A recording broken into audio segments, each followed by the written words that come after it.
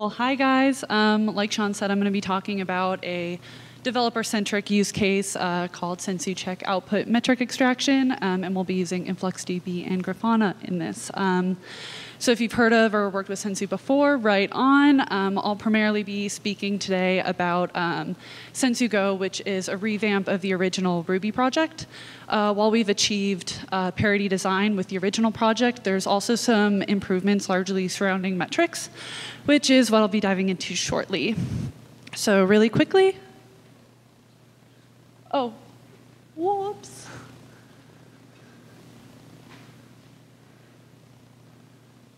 I just wanted you guys to stare at my picture a little longer. All right, can everyone see that? My name's Nikki Attea. Like Sean said, I'm a software engineer at Sensu. I'm a New Yorker at heart, but I'm currently here local in Redondo Beach in Southern California. I'm a work-from-home dog mom, and when I'm not solving complex distributed systems problems at Sensu, you can catch me out here in Hermosa playing beach volleyball. To start, your monitoring stack should not cost you stacks. So yes, I'm a millennial and avocado toast is like really expensive, but the good news is your monitoring solution doesn't have to be. The stack I'll be talking about today, Sensu, InfluxDB, and Grafana are all open source tools with enterprise counterparts. While I'll be using InfluxDB as my time series database of choice in this particular use case, you're not limited to just that option because Sensu actually supports a wide variety of built-in metric protocols and basically limitless plugin potential to store them. So really quickly, what is Sensu? In short, it's a monitoring event pipeline which collects, processes, routes different event types, including discovery, availability, telemetry, and alerts. The pipeline makes Sensu extremely powerful and completely customizable, so just think Nagios on steroids. And if Nagios on steroids isn't a super helpful metaphor, don't worry, I'll explain a little bit more later. So push versus pull, why not both? So Sensu offers multiple mechanisms to monitor performance metrics, whether that be for your application or for your infrastructure. So firstly, StatsD is essentially a metric aggregator used to collect values such as gauges, counters, timers, sets. And each Sensu agent has an embedded StatsD daemon that'll listen for that UDP traffic. Sensu service checks collect data on monitored nodes and follow the same protocol as Nagios service checks. So hopefully that word's a little familiar with some of you. So each Sensu agent will run that collection of checks, and then they'll output that data, produce an exit code, and indicate a specific state. So Sensu will parse the output of that standard out and produces metrics, so hence metric extraction. I'm going to focus a little bit more on the service check side in this talk, but I'll be publishing a blog post fairly soon that goes into a little bit more detail about perf metrics and StatsD. So if you want to see how to track all of your API calls in less than 30 lines of code, you can check it out at blog.sensu.io. So why not both between APM and infrastructure monitoring? Spoiler alert, the more complex your stack gets, you'll probably want both. So to start with output metric extraction, Sensu currently supports 4 different metric formats: InfluxDB line protocol, OpenTSDB, Graphite, Nagios performance data. The key you see below each type, for example, InfluxDB line, Graphite plaintext, that would be the identifier that you would use to define in a given Sensu check configuration. This determines which format in the check output should be parsed and mapped to the field output metric format, which you can see there. And then there's also a simple metric below each of these formats. For the sake of consistency, an example of metric tagging isn't used or isn't shown, but for all of the formats that actually do support metric tagging, so does Sensu. So onto the Sensu check configuration. Here we're defining a check called check CPU InfluxDB. It'll be set to run every 10 seconds on any node that you want it subscribed to. The command you see down at the bottom is just a simple shell script that's going to print out CPU usage in InfluxDB line protocol. And then the last 2 fields you see on the left of the screen indicates that check output metric extraction will occur. So the event that is produced contains not only execution context, such as status, output, duration, etc., but you'll have entity information about your monitor node, and lastly, / most importantly, the extracted metric, which you can see the Cube API server CPU value. I know staring at configuration can be a little boring, but take my word for it, it's magic and it should just work. One more lame slide and we'll get onto the cool stuff. So now that we have a collection of metric points within a Sensu event, what do we do with it? Sensu has tight integrations with many time series databases, so you can just pick one. I accidentally wrote an InfluxDB handler because Influx has a super simple Golang client. Go is my language of choice.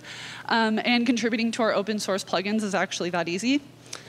This was previously an enterprise feature, so take advantage of it. I've linked the source code right here below. And then the handler configuration you see on the right of this screen takes that event data and invokes the Go binary called Sensu InfluxDB Handler. So this accepts configuration options as either command line flags or environment variables. And then additional metric tag enrichment can happen as a part of the Sensu event pipeline. So such as this one, it'll eventually accept that event data through standard in. And then the metrics contained here are then sent off to the configured time series database. So to quickly overview the monitoring event pipeline, the Sensu backend will send service checks to monitor nodes with installed Sensu agents. The agents will execute the check, extract the metrics in any of the 4 supported formats, and then the backend will receive that event data and pass it through the monitoring event pipeline. So in this specific use case, you can filter this event only if it contains metrics, mutate that event to enrich any metric tags and add additional context about the data and source of the metrics. And then you would handle the events by sending them off to a time series database. This diagram folds back in stats-D metrics, which we touched on a bit earlier. Additionally, another integration with the Prometheus metrics endpoint. So essentially, any telemetry event that the agent receives will be processed by the backend, which is important because in order to have complete visibility of your app, system, services, infrastructure, you'll likely have to receive data from multiple sources. Now, this workflow right here is just telemetry, so it's great that there's a single entry point for all of this data, but as you start to add different event types like availability and alerts, you'll be thankful that the pipeline is dynamic enough to support reusability all under the same hood. So raise the roof because your monitoring's all under one roof. All right, on to the cool stuff. This is a quick screenshot of a Sensu dashboard, which prioritizes critical events over normal statuses. It's rather backend and API driven, so while the Sensu dashboard does provide excellent visibility into the overall health of your system and the state, it doesn't directly visualize time series data. So enter Grafana. Time series analytics and visualization provide a critical and convenient overview of your infrastructure. I'll leave the fancy Grafana dashboards up to you experts here at GrafanaCon, but I did want to show how the all under one roof methodology can simplify your workflow and telemetry. In this dashboard, there's a single data source as far as Grafana is concerned because we let Sensu do all of the heavy lifting. The Sensu checks shown here are displaying metrics from both Graphite and Influx, and while the stats-D daemon is tracking all of the API calls and request rates. So I'm actually dogfooding the Sensu API in this dashboard, or as we like to call it internally, drinking our own champagne, because it sounds a little bit nicer than eating your own dog food. Although I'm a backend dev myself, I'd say this dashboard is pretty sleek, so thanks Grafana for making that easy. And to close, here are some great resources that can help you take a deeper dive into metrics and telemetry with Sensu. Be sure to come say hi to us at our booth. And we might have time for questions. Sean might hop back up here, but if not, we'll be around, so come find us. But thank you, guys. So we have one from Kelsey. So what would be something that differentiates Sensu from something like Telegraph? So I think what makes Sensu really unique from pretty much anything in the space is, it's focused around pipelining. I think the way that you can collect via a whole whack of different ways, like stats-D, service checks, and then you can really extend beyond that, and then filter, mutate, and handle it in so many different ways. I think that's what sets it apart. I think you can think of it as a very domain-specific Kafka kind of thing. Great. And I think we have one other question. So are there plans for Sensu to support Prometheus-like remote write? So for example, storing the metric data into something like Cortex. Yeah, so we've got the Prometheus collector, so that allows us to collect metrics, telemetry data from Prometheus endpoints. That's how we also integrate with Kubernetes. And then we normalize that information and allow us to send it to any time series database, whether it be Influx, OpenTSDB. And I foresee us doing like Cortex or just a standard prom writer. No, it wouldn't be very difficult to do. OK. So we have Sarah, who's asked, do we have event handlers for CI/CD pipeline tools like Drone and Jenkins? Oh, Jenkins, yeah. Well, what doesn't exist for Jenkins?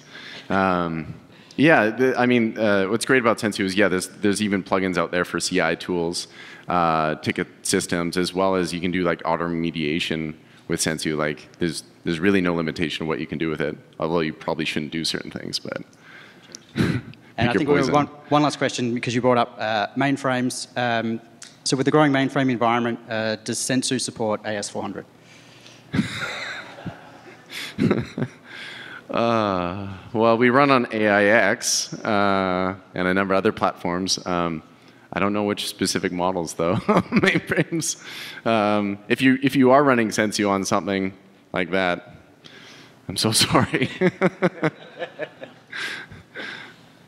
All right, and one last question from Neil. Can we bring our own events, or do we have to go through Sensu check? The agent has an API. Our backend has an API. So if you can transform your event format into the Sensu event format, we can just take it, ingest it. And yeah, I think that would probably be the easiest way. Or you could use a check to pull it. OK. All right. Well, John, Nikki, thank you very much. Thanks so much.